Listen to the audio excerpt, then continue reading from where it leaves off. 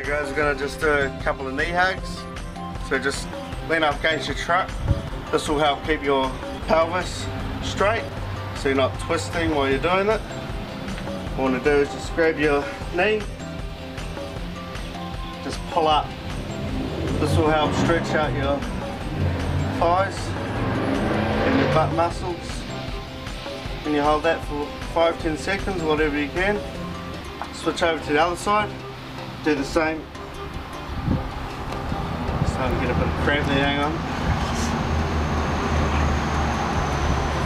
Starting to get a bit of cramp, just release. Just work it slowly back up. It's a bit hard getting it up. Just try and get your hands underneath.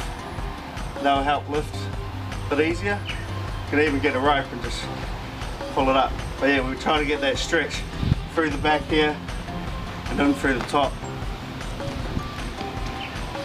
Good.